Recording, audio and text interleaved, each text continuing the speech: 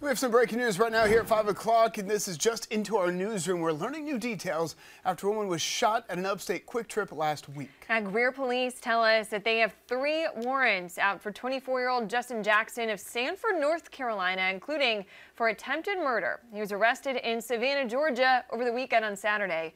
He's currently waiting to be extradited back to South Carolina. Now, we brought this story to you as breaking news on Friday. The shooting happened at the QT on Highway 14 in Greer. That's where police found the woman who was shot. She was taken to the hospital where she is still recovering. Police believe she and Jackson had recently ended their relationship. Detectives claim Jackson went to the victim's work where he approached her vehicle, then made her move to the passenger seat while he was holding a gun. Investigators say he started driving towards Charlotte but stopped at the QT for gas. Police say the woman then tried to run when Jackson reportedly shot her. We'll let you know once he's returned to the upstate.